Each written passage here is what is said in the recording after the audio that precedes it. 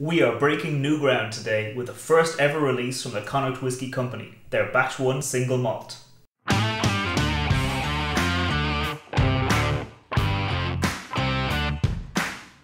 Welcome to Dram Fine Whiskey, my name is Matt, and like I said, today we're looking at the first ever release from the Connacht Whiskey Company that was distilled, matured and bottled by them. So let me get this into the glass and I'll tell you all about it.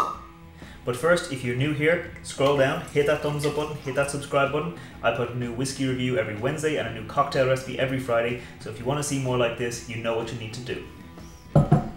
So this is batch 1 of the Connacht Whiskey Company's whiskies, but it is not their first ever release. Like many of the new distilleries in Ireland, they've been sourcing their whiskey up to now, but this is the first ever whiskey that came off their stills, was matured in their warehouses and was bottled by them.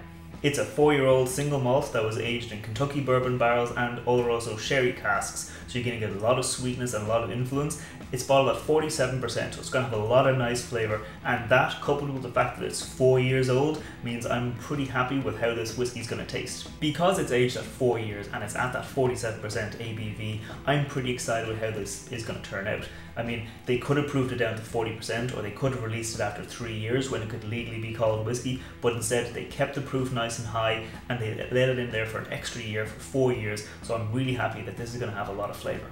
Now, this is a brand new bottle, but I have actually managed to taste a small amount of this whiskey before now.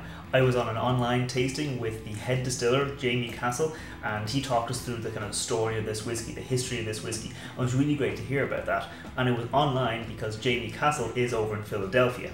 He's originally from Philadelphia, and because we're in the middle of a global pandemic, he hasn't been able to actually come back yet, so he doesn't have a bottle of this whiskey. He has a sample of it, yes, but he doesn't have a full-size bottle, so I think it's pretty cool to be able to get a bottle of the whiskey before the head distiller. And the Connacht Whiskey Company isn't all about making whiskey. Yes, it's in their name, but during the middle of the pandemic, they actually put their stills to work making hand sanitizer. So this is a high alcohol hand sanitizer that they put together and they put out onto the market to really just kind of give back to the community. I mean, they've been getting a lot of support, and so they saw an opportunity. They could put their stills to work, they could make hand sanitizer, help out in any way they can, and I thought it was just a really nice gesture from a company to put their stills to use. Okay, so that's enough talking about this whiskey, let's get into tasting it. Like I said, it's 4-year-old, 47%, so it's going to have a lot of nice flavour. It's aged in bourbon barrels and sherry casks, so it's going to have vanilla, nuttiness, kind of dried fruits and spice. So let's get into the nose.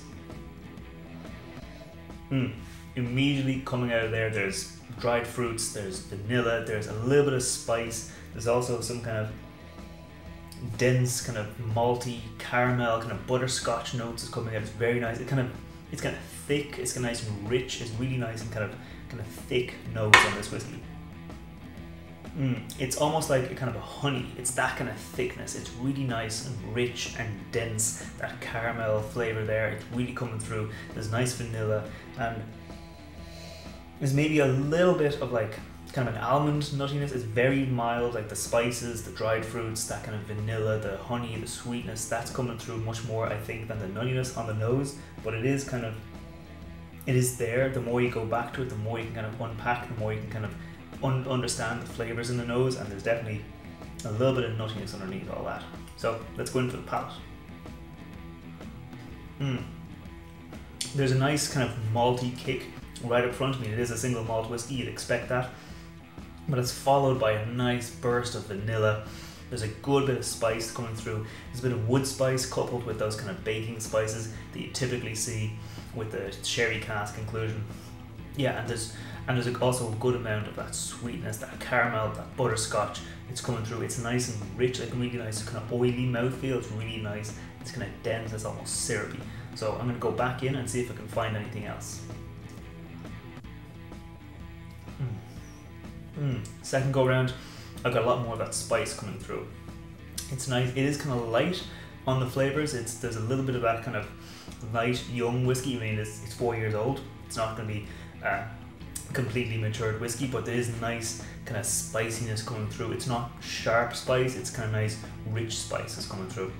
It's very well balanced, I think. I mean, when I tasted this, I immediately said I gotta get myself a bottle of this, and I ordered it the same day I tasted it originally. So I mean, it's a very good whiskey. So let's go in again. We're going to talk about the finish.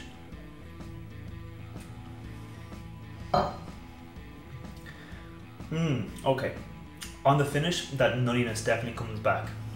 Like, you got a nice kind of mouth coating, the honey, the kind of spices there, but as soon as you take a breath, you get that nuttiness. It's kind of like almondy, walnutty sweetness. It definitely comes through much more on the finish. It wasn't really there in the palate, like all the other notes, kind of more dominant, but on the finish, it definitely makes a return. It's nice, it's kind of lingering.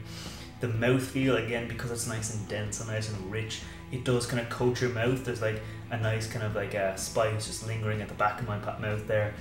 It's kind of medium long. I mean, the vanilla, the sweetness, those kind of notes, they fade away. You're left with kind of that lingering spice. So there's not a huge evolution, but at the same time, it doesn't just disappear. So that's a good thing. It doesn't just fall away and just like leave without anything. You got that nice kind of spicy note. You got that bit of nuttiness to give it a little bit of a new direction, but it's not too long.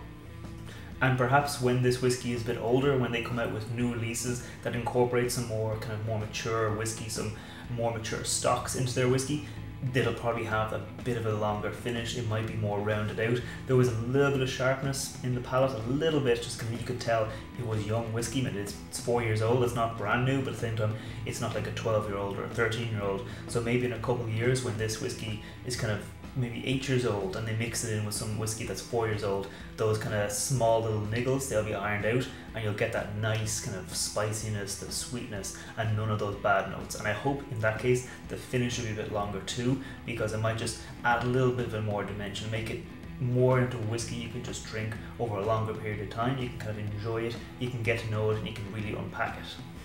From what I understand, these bottles are like hotcakes right now. They are just selling out everywhere they come, and it's no surprise. I mean, as I said, like, there might be a couple of small niggles, but this is a nice whiskey. It's also kind of historic because we've had a lot of new distilleries open up in recent years in Ireland, but very few of them have actually put out their own spirit. This is one of the first that have actually opened and matured their own stock and are now releasing their own stock, rather than relying on that source spirit, rather than relying on maybe mixing some of their young spirit with their kind of older stocks.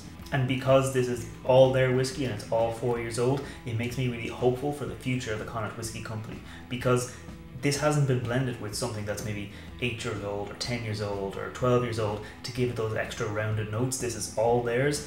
This is all what they're doing. I mean, if this is what it is at 4 years, I'm really excited to see what it is at 8 years, at 12 years, at 15 and 16 years. So if you see this whiskey on the shelf, I'd probably recommend it to you. I mean, it's a nice single malt, it's sweet, it's spicy, it's at 47%, so it's got a nice rich flavour to it. It's also not too expensive compared to some other whiskies that have been released at the moment, and it is a batch one whiskey, so it does have that kind of historical cachet to it, that this is the first whiskey that they matured, that they put out onto the market, and you'll be able to see how it compares against future batches.